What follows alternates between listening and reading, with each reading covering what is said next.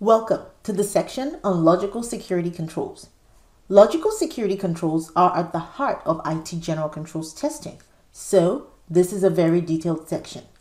This section is divided into multiple lectures that are organized in a way that should be easy to follow.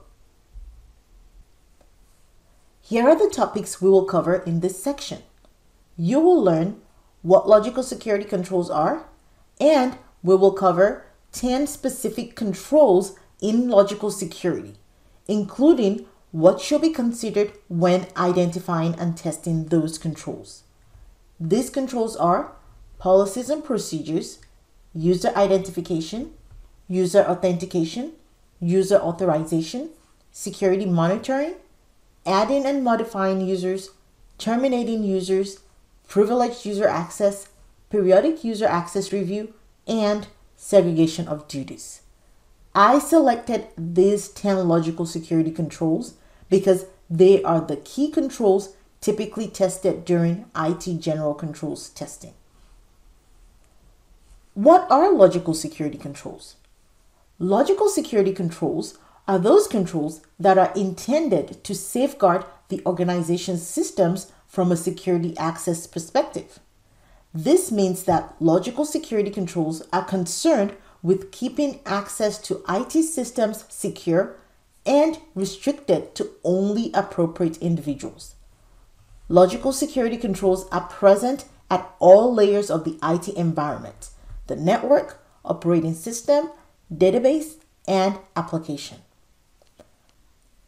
To summarize what logical security controls do, logical security controls protect the IT environment from unauthorized access. This is important because unauthorized access may lead to the accidental or intentional alteration, corruption, or destruction of data and programs in IT systems. That is a data breach, and we do not want that to happen. The lack of adequate logical security controls is one of the reasons for data breaches, even in some of the largest and most sophisticated organizations in the world. In a well-designed IT control environment, robust logical security controls are built into the design of the IT environment, and they are not just added as an afterthought. This means that when a new system is being designed, there is consideration for security controls, instead of just adding those security controls after the system is already built. This provides better protection of the IT environment and the data that it holds. Sometimes this control area is referred to as access to programs and data. Logical access controls are meant to protect the integrity, confidentiality, and availability of data.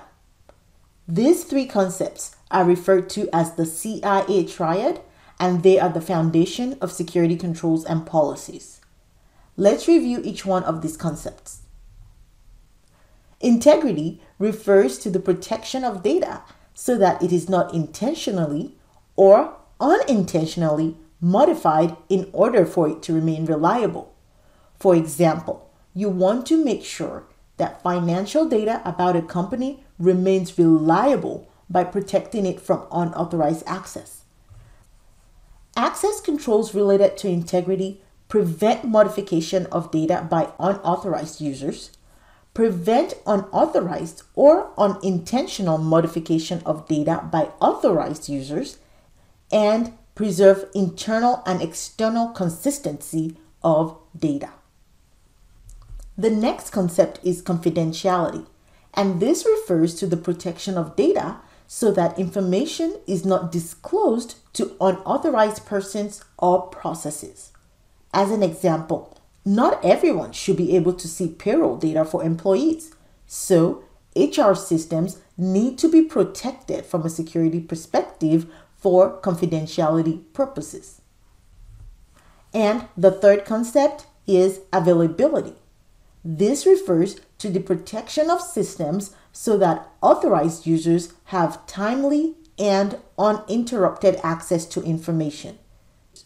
You want to protect systems from hackers that may take it offline and make it unavailable to users when they need it. For example, Amazon wants to have 100% uptime on its website so that it's always available to customers.